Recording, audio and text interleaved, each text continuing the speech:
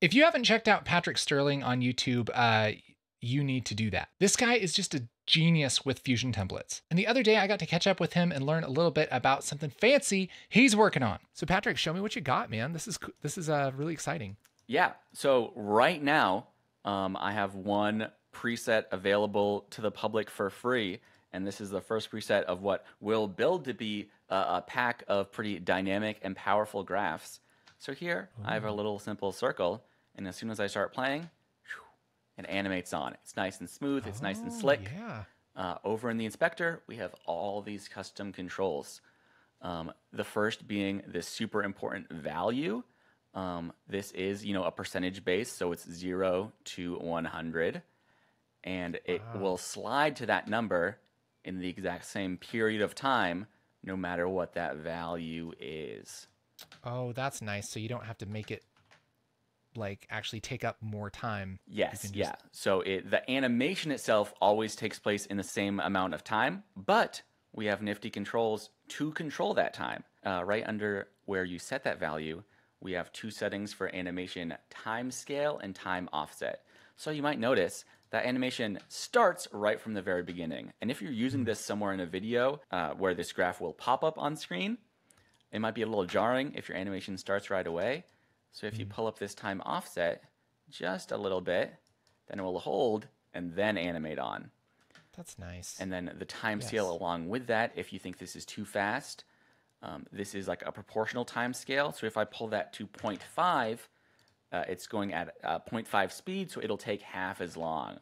So now you got a nice little slide. Yeah. You really feel the ease at that point. Yeah, I like how it eases. Yeah. And it's the same amount of ease, but when you play it over a longer period of time, you feel that ease a bit more each time. Yeah.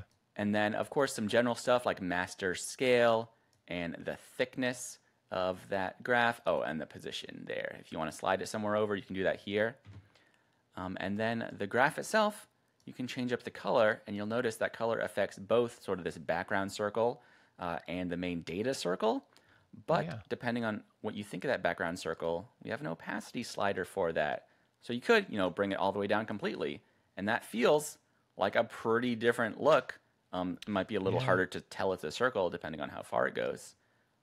But you can also control the exact look.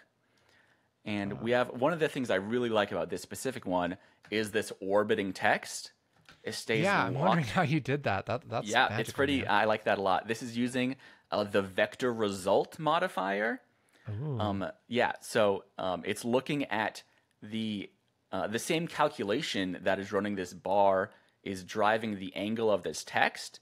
So it's I'm using the same raw data in two different ways. So I am pushing the angle of this label, but the distance is actually pushing from the center of the circle. So if I pull down to text distance, I can change how tight that is, and it still orbits. Gosh, that's so cool. At that exact same distance. So especially if it's like tighter and you come down to text and scale that down, by default, it's pretty bold. You could really customize this. I mean, even, it's funny because it's just one graph, but you could make this, so many different ways and use different fonts and all that stuff, man. Absolutely. So cool. And then even, drop a few different versions on one timeline and, slide your position over. You have one blue, you have one whatever. You can change your label, change up the values. You can build little UI elements. Yeah. Bring the text scale down to 0 if you want to get rid of it. Yeah, a small, simple individual element, but pretty easy to, 1, get different looks, and 2, use this as an element in some larger design. Yeah, can mix and match it. Man, this is going to be so useful. I don't think that there's a lot of stuff like this out there. That's just one nice, clean element that you can put on anything. That's what I think is missing from the kind of the templates arena, especially for Resolve, is just these nice, clean, customizable little elements that you can just mix with other things, man. That's why I'm so excited about this is you could put this on a real estate video, you could put this on a vlog or a video game video, and it still feels appropriate. And that's what I think the mark of a good template is you can put it on anything. Definitely. It's so simple. It's very tempting to go all in on style and like hyper specific audience. But like you said, I think there's a need for, you know, pretty bare bones, simple stuff that people can use and customize to their specific context.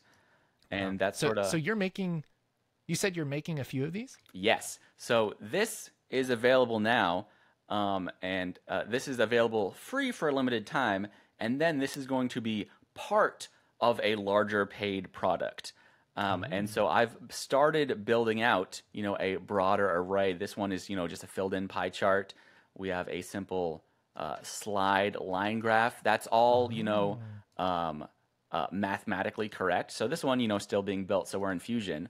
But if I pull up the select number, the math will all work out. Like no matter what I set as my maximum, my minimum line here, because of the math on the back end, which, you know, is fairly basic, like 5th grade, we're adding and dividing numbers. When the system is in place to look at numbers and do the math, everything stays, you know, pixel perfect. Like all your values are going to come together really well. So the editor, whoever's using this, can just type in the values and it will automatically animate to the right value, and they don't have to do any math themselves. It's all under the hood, right? Yes. We're trying to keep things simple but flexible. This one I do really like, of just like, hey, pie chart numbers, depending on how big each individual section goes, all the numbers react, add up to the same core number, no matter how big each individual section is. But it stays dynamic. It's based off math and it feels intimidating, but I can do the intimidating thing and make it accessible for people that just want a drag and drop solution. So the plan right now is we have a real simple little tool for free now, and as we build this pack, the goal is to have something, a different preset, sort of weekly free rotation, so people can grab that, see if they like it, and whether they've missed a preset that was previously free or they just want to jump in, buy the whole pack. We're sort of offering different options of, you can try something. If you follow along, you'll get multiple different ones for free, even if you don't want to buy the whole pack. I think, like we said, filling a pretty cool little need of basic but flexible and powerful presets. That's so cool. So if you need to visualize data or, show metrics or anything on your videos, which I know a lot of us do, this is a great thing. You can get it for free right now. I mean, this is your chance, but pretty soon it's going to be part of a pack, which I'm sure is going to be super useful and is probably a no-brainer to buy anyway, but you get it for free right now. So you should probably go get it. You know what I'm saying? So cool, man. Dude, I'm so excited for the things you're building. Every time you come out with something, I'm just like, dang, this guy's a freaking genius. And it's so cool to see the things you're working with.